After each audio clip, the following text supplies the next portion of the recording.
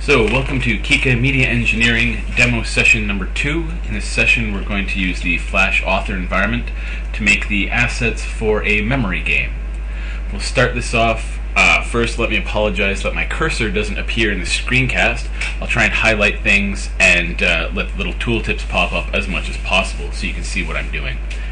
The first thing we'll want to do is open up a new file. See Create New Flash ActionScript 3.0. You get the new document window with your timeline at the top, your stage, properties usually at the bottom, library usually in the bottom right. With this application, we're going to have a series of different screens that the user will see. There'll be a start screen, a help screen, a game screen, and a high score screen.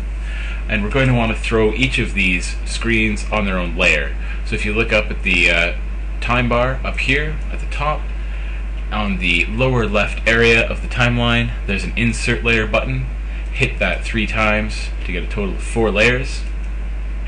And if you want to rename these layers, you simply double click on them and you can change their name. Let's start screen, help screen, high score screen,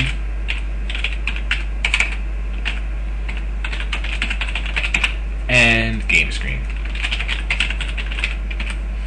Alright, now while we have an open stage here without anything else selected, you can see that our properties menu down here is showing the properties for the stage, which will actually be the size, the screen space of the final application. Right now that's set to 550 by 400, which is fairly standard. If we click on that, we can change it to whatever we want. Set things like background color and frame rate right in this little window, or if you look just to the right of that button, you have the background color and the frame rate over here. Right now it's at 12 frames, put it up to 24. It's important to keep the number of frames per second that you're using in mind, especially for animations that you want to last a certain amount of time. You're going to need 24 frames of animation to last 1 second at 24 frames per second. Fairly straightforward.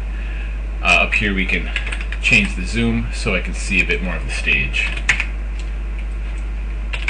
That's fine. Now, the first thing we're going to want is to make a logo that will appear in each of our screens and sort of tie this application together.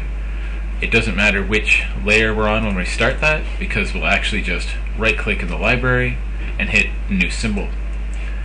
We'll call this Game Logo or Memory Logo. Memory logo, and make sure that that's a movie clip. Hit OK. Now, if you look on this top of the stage, you'll see that we're in scene number 1 and memory logo, which means any editing that we do now is inside of that symbol. So let's just take a text tool and make ourselves a little window and write memory, and that's a pretty boring looking font. So let's go down here into the Properties tab again and check out the font and switch that down to something a bit more interesting. Sure, why not? Now we see that it's really small right beside the font. We can increase the size with this slider here. Great. And let's just adjust the spacing. We call that the kerning. Right beneath the font you see the AV with little arrows, and there's a slider here. That's the spacing between the letters. You can make it really big or really small. Let's bring it about here so you can still read it. That's fine. The color is still a bit boring, so we can go to the right of the font and grab that fill color, and let's just make it a sort of an orange. Done. Now, let's say we wanted to change the color of, say, the exclamation mark, just to give it a bit more impact. We'll change that to red. We notice that the whole text field has changed. We're using input text, switch that over to static text, and then we'll try switching the memory back to that orange color. And then you can change them independently. That's great. Let's add something else to our logo here. We still have this big text field which we can shrink down a little bit by just grabbing that and sliding it while we have our text tool selected, so we don't waste any more space. And then we'll just make another one here, just an exclamation mark. Make that another different color, sort of a lighter yellowy orange, like so. And again, shrink that down so it doesn't waste any space. Then I'll go over here to the free transform tool, which you can apparently get to by pressing Q unless you change your settings. And now it becomes important that you can't see my cursor, but if you hold the cursor just off the corner, you get a rotate icon. It's a curly arrow, and you can spin this around. If you hold over one of the black squares, you can resize. Let's just do that. Like so. And like so. Maybe a little bit more this way. And by clicking in the middle, you can move it. Rotate it around a little bit. Like so. And that's a bit big, so we'll just shrink it back down. And put it in a nice spot. There. Great.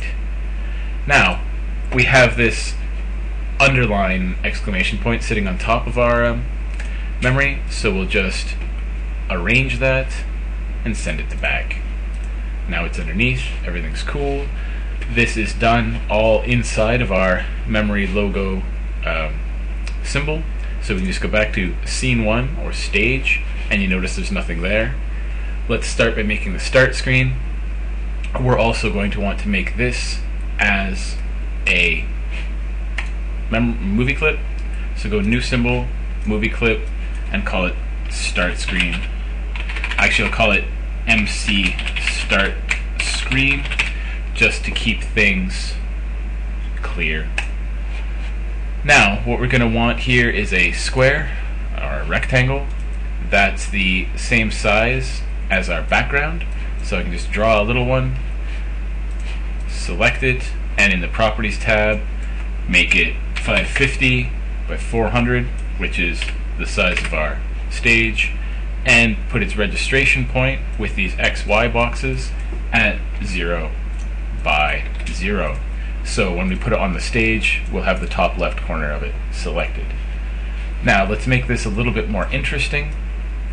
Again, with this box selected, go over here to the color tab, and let's change the type, the fill style, from solid down to a linear, which will be a linear gradient. Now you see here these little sliders on the gradient bar. You can use them to change the color that you're seeing. Let's just start with a really dark green and go to a little bit lighter green. A little bit lighter than that. Sure, that looks fine. Now, of course, if you want more of one color or the other, you can use these sliders. So if I slide this way over here, then the gradient happens between the two sliders. So you get about half the screen is the dark green, and then the other half is the gradient. You can even use these to flip the gradient around if you really want. A better way to do that is to go up to this free transform tool that we had over on the left side, hold that down, grab the gradient transform tool, which is F, and if I zoom out slightly, you can see that on the corner there, there's the round arrow icon. If you grab that, you can spin the gradient to be in a different direction. I'll just flip that around 180 degrees, so we have dark on top. That looks fine. So let's grab our memory logo out of the library, throw it right onto there. Let's go use the gradient tool as a free transform tool and resize that. Wow. A little bit longer. Okay, a little bit less huge. Fine. Now let's try and line that up nice and neatly. We'll go down to the properties and we'll throw that at 0 by 0, and it's jumped way up into the corner. Why did that happen? Let's double click on it. If we highlight the things here, inside of the memory logo movie clip, we can see that the position inside the movie clip is minus 200 by 71.